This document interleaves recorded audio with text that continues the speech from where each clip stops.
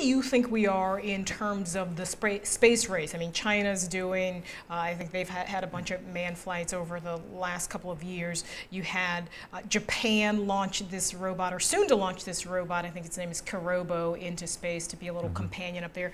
How does the U.S. rank in terms of just the globe and what's happening in terms of the space race? Well, the U.S. is still a gigantic leader, okay, in space in all different forms. And so the old space race that we have with the Soviet Union is long gone.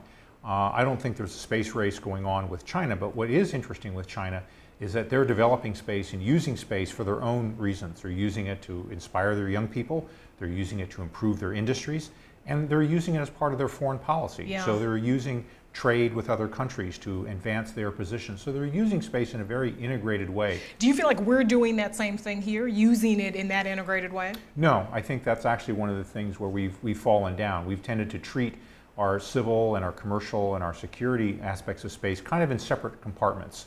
And so I think there's opportunities to combine those things to advance our security interests and our commercial and our scientific interests in a more integrated way, but we really haven't done that yet.